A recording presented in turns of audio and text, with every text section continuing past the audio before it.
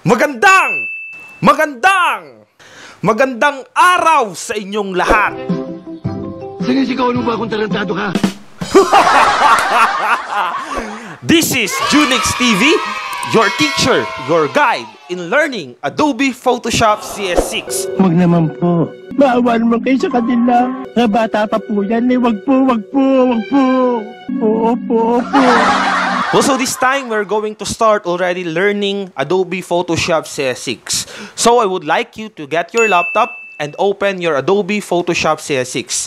Now, if you don't have yet your Adobe Photoshop, make sure to click here and download the Adobe Photoshop CS6. I have there my installation guide, so make sure to follow everything present in that video. Okay? So, without further ado, let's start.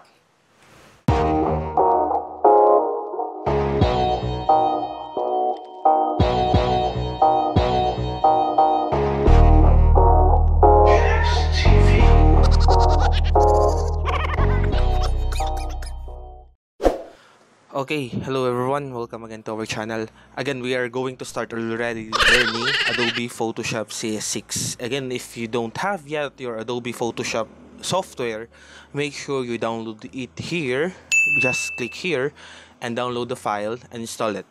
And you just have to follow everything present in the video, and you may have Adobe Photoshop CS6 as free without pay. Okay. So this time we're going to start already learning Adobe Photoshop CS6. So I would like you to open your Adobe Photoshop CS6, and if you open it, what will happen is it will be like this, just plain. So nandiyan yung, kung nakikita nyo sa taas, meron siyang file, edit, image, layer, type, select, filter, view, window, and help.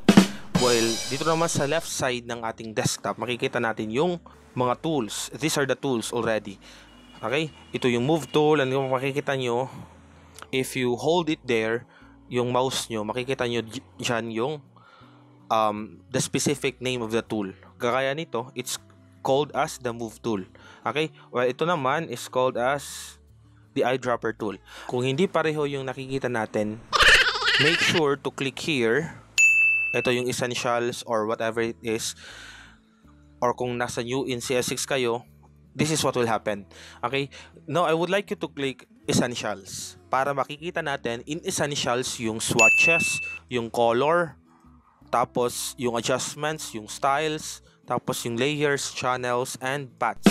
Okay? That's to makikita. Which, these things are very important, especially as a beginner. Actually, here, meron dito yung new in CS6. Pwede din natin yung gamitin. However, I recommend using Essentials. I suggest you have this is the following: the history. History is not necessary, pwede lang tanggalin. You just have to right click, then close tab, or the close, pwede lang yan. And another thing, you need to have this brush, and you need to have the brush presets, and you need to have the characters. Now, if you don't have the characters, I would like you to click here in the window, window. Click here in the window, then click character. Okay, tas lalabas yan. Okay, make sure na meron kayong character with you in your Adobe Photoshop CS6. For what purpose? Para sa pag-adjust natin ng text later on. Now, kung nakikita nyo, it's still plain. Hindi ka pa makakagawa ng image, hindi ka pa makaka-create ng whatever is it that you want to create. Okay? Ang kailangan natin gawin is this. We need to have the canvas just like creating a paint. Or you want to paint, parang gusto mo mag-paint. The first thing you need to do, you need to have a canvas. You need to have the colors and whatever in order for you to paint. The same thing with Adobe Photoshop. You won't be able to create an image or do an art if wala kang canvas. So to make a canvas, just click Control N. Okay? Just click Control N. Now, if hindi nyo naman magawa yung Control N, you can find it here. New. Okay? Tapos, a pop-up will appear. So, ang nakalagay dyan is new. The first tab says name. Kung ano ang gusto nyong pangalan na ilagay sa canvas mo, sa project mo. So, say for example, I will take this as tutorial 1 or tutorial 1 or first tutorial or tutorial 1. Okay na yan. Tapos yung preset naman that determines the size and the resolution already of your canvas. Actually, in the preset, you may have the default Photoshop size, you may have US paper, international, and others. But I suggest we just use a custom size. Or for beginners, siguro I guess it's best for us to use, pipili lang tayo dito. Okay, pero if you want to follow my instructions, it's up to you. Okay, let's use the 8.5 by 11 in a short band paper. We will use it. So let's use 8.5 by 11. Okay, in inches. Sorry, it must be in inches. Okay, kung makikita nyo dito, okay, it says here, merong pixels, merong inches, centimeters, millimeters, points, picas, and columns. Pwede kang pumili dyan.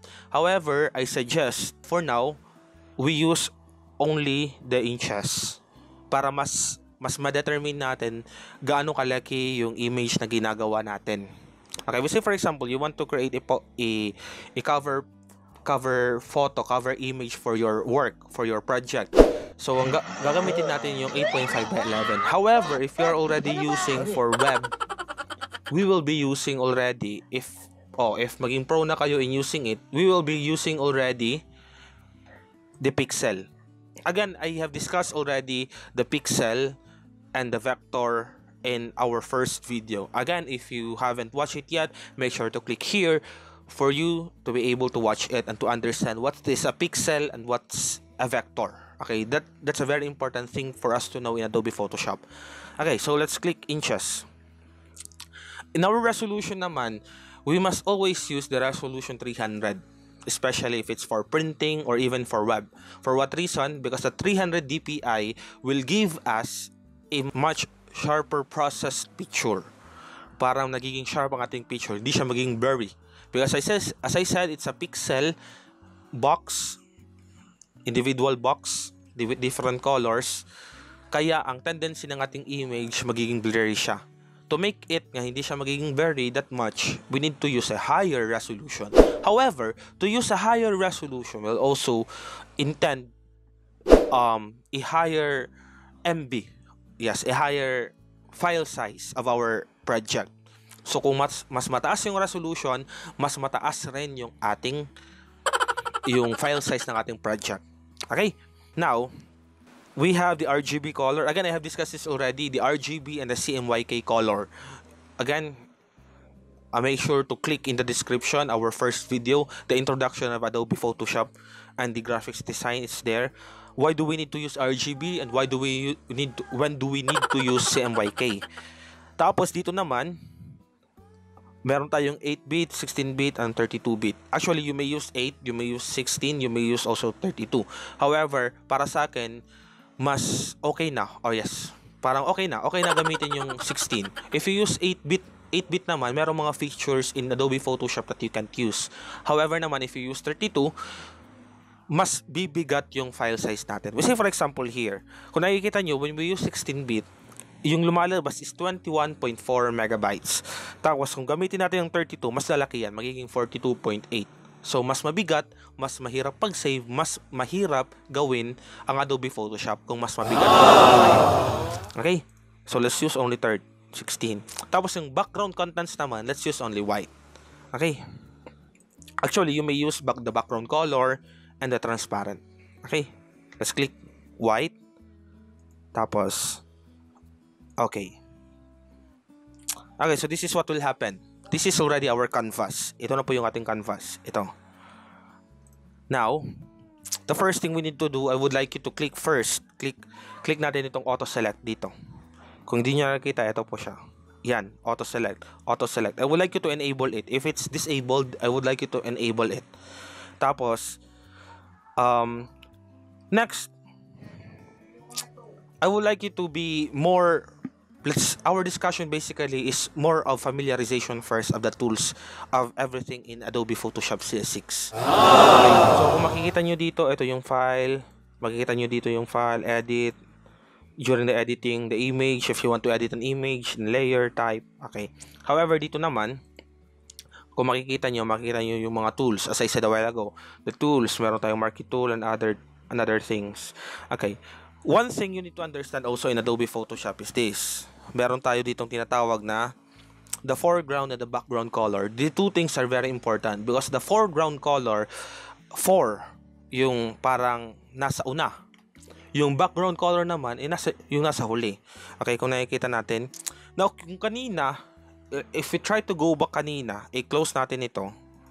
Try to close this one. And try to create again a new canvas. Again, tutorial 1. Okay, here, kung makikita nyo, yung background contents will definitely, parang kung siya kukunin, kung ano yung foreground at background colors nyo. We say, for example, if you want to use background color, yung magiging color ng ating canvas is black. Kasi yun yung background color natin dito. Okay, nakuha. Tapos, if you would like to use transparent, makakakita ka ng mga gray and white colors. And it means transparent siya. Okay, say for example, okay, I will use background color. And I will click OK.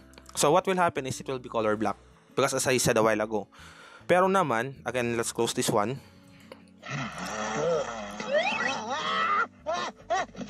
Okay, let's use transparent. Ito yung mangyayari. Okay, kung nakikita nyo, ang mga gray and white colors siya. It means if we save it in a PNG file, yung image natin is transparent. Okay? Wala siyang background. Okay? Pero if you save it in a JPEG, automatically its background will be color white. You get it? Okay. Now, to continue. Again, we will discuss more of the tools later on. In our next video, I will be discussing already the selection tools present. For now, we'll try to familiarize everything present in our Adobe Photoshop. Okay, ito naman, it's the quick mask mode. Ito yung pag-change ng color ng ating, or pagmamask ng ating images. Later, you will understand. We'll be discussing it to you. Tapos ito naman yung isa, like this. If you click this one, yung mangyayari ito. Yan. I don't know if nakita nyo. Pero actually, yung mangyayari lang is parang na screen mode lang siya. If you click another F, okay, full screen, ito yung mangyayari. Para na full screen siya. Okay? Kung hindi nyo na mahanap, make sure to click F in your keyboards. Click F. Okay, para bumalik. Sige. So here, dito tayo. Kung makikita nyo dito, ito yung colors, ito yung swatches, colors, tapos swatches. Tapos naman, dito actually you can parang you can choose the color that you want dito. Pero if you want more colors na wala dito, you just click here, the foreground color, tapos pumili ka dito. Pumili ka dito, whatever you want. Kayo na ako mausap dito, ha? Nakakapikon to, hindi ko maintindihan eh, ha? Ha? Sasapakin ko yan. Again, saan nahanapin? Dito sa my foreground color. Okay? My foreground color. Tapos, kung nakikita nyo dito na part, may adjustments. Okay, meron tayo ditong adjustments, tapos styles. Okay, ano yung adjustments? Adjustment is, first, kung nakikita nyo, it's brightness. Tapos, itong isa, levels. Okay, these adjustments can also be seen here in the image. Kung pag-click nyo sa image, makikita mo yung adjustments, merong brightness, levels, curves, exposure, vibrance. Tapos, if you try to remember this, makikita mo itong lahat dito, not all, but most, makikita mo ito dito rin. Okay? Merong shortcut yan, and later along the way of our discussion, I will be telling it to you. Okay, let's proceed here. Makikita natin yung layers, channels, tapos paths. What's layer? Layer is parang yung picture by picture. Okay? Yung picture by picture natin. We say for example here, if I create an image. Okay, wait. Okay, so let's try to close this one for us to be able to use to to use the white. We will be using the white, not the transparent. Let's try to close this one.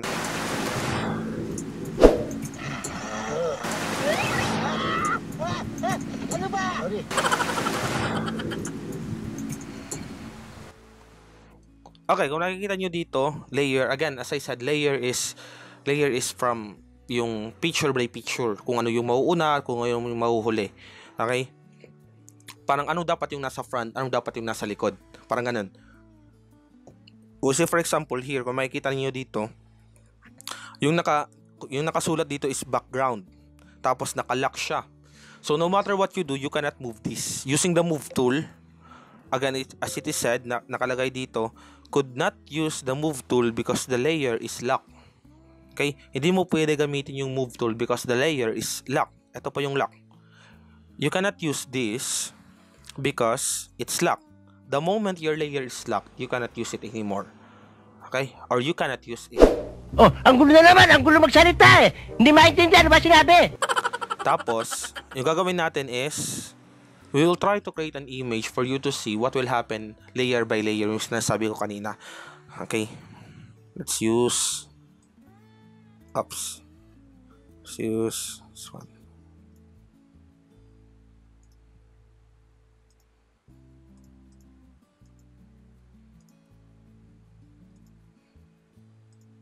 Okay, this is what I'm telling a while ago. Makikita nyo dito, ito yung layer. Kung nakikita nyo, kung ano yung nasa taas na layer, siya rin yung magiging front ng ating image. Okay? Huwag nyo kakalimutan. Okay? So if ito naman, yung purpose itong mata is to make the picture or the selected layer hide or hidden or unhidden. Okay? Pwede mo siyang i-hide, pwede mo rin siyang i-reveal, i-show. Okay, kagaya nito, pwede rin natin itong i-hide. Kung nakikita nyo, kung if i-hide nyo yung background, the tendency, it will become transparent. Okay, kung walang background color, basically, it becomes transparent. If you save it in PNG. Don't forget. Okay, let's make it appear. Okay, sa ganun. Tapos, ito naman is create new layer. Pwede ka mag-create ng layer kahit walang image. We say, for example, if you click this one, nag-appear to. Okay? Ito naman, yung group, yung purpose niya, this one, okay, that folder, it's called the group. Okay? Yung purpose niya is parang pag-group lang ng images para it's easy for us to organize things. And say for example, I'm creating a vector, tapos lalagyan ko tong skin or line. Tapos, when I create an image already, it will be this circle, this oblong is already inside line group. Okay? So kung i-hide ko to, pati yung oblong kanina, ma-hide rin. Again, if i-unhide ko to, makikita na to. So whatever is it, lahat na nakapasok sa group folder, whatever you do, or if i-hide mo to or i-unhide, or lagyan mo siya ng iba-ibang effect, mangyayari sa kanya. Okay, kasi naka-group sila. Oh, ang gulo na naman, ang gulo magsalita eh. Hindi maintindihan ba sinabi? Okay. Hope you're learning something. Let's try to delete this one.